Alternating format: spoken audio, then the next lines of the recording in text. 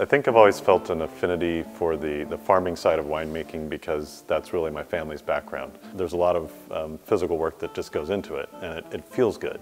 And then there's a romance. Wine has so much history and mystique to it. All those things put together, it's just this incredible kind of mix that, you know, it's like a great wine itself, you know, that has lots of complexity and layers. By the time I got into Davis, I was really focused on, I was going to be a winemaker. You know, I had done some work before, and now I was ready for a new challenge and a new change. So went in there and really got the solid scientific background and the technical background to know how to make the right stylistic decisions.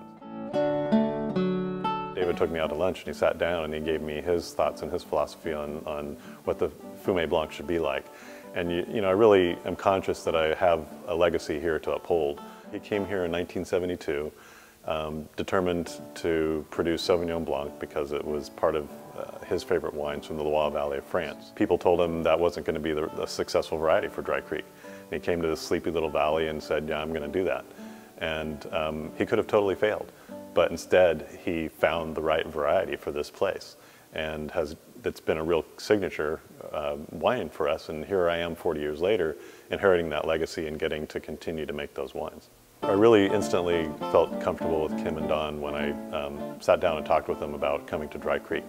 And what I liked about them was there was certainly a dedication to doing the hard work, but they were really hands-on, and I could see that they had a sense of fun too, and enthusiasm. And I'm really excited about the 2011 Fumé Blanc because it is the first release of my new wines here at Dry Creek. It's just turned out to be an incredible vintage for our Fumé and our Sauvignon Blanc.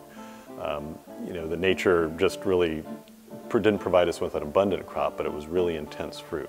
And so there's just great citrus flavors in this wine, like some mandarin orange and pineapple, but also that great little bit of herbal quality that is a hallmark of this region and of Dry Creek Sauvignon Blanc. I'm very conscious coming in here to Dry Creek in a winery that has such history that I inherit a tradition, and I want to be respectful of that. I'm in sync with the wine style here.